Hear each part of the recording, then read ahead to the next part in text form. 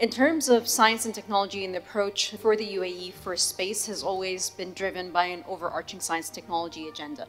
And it takes two different facets for that. The first is enriching your current economic sectors, and we have a large drive across industry. Digitization becomes very important. Today, we've also added sustainability as another lever. And today, we're evolving as a space sector from a driver for transformation within our science and technology ecosystem to a driver of establishment of a new sector within our economy.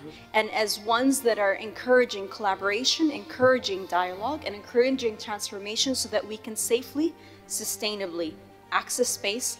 Space needs to be removed on the agenda of diplomatic and geopolitical discussions.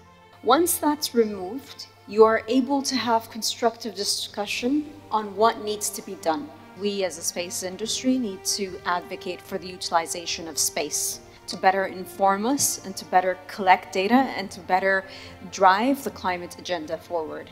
We would like to call through COP28 and hopefully a partnership with the Abu Dhabi Space Debate is a forum led by space agencies and entities around the world to be able to support and demonstrate how space technology can play a vital part in the climate agenda and in furthering our understanding.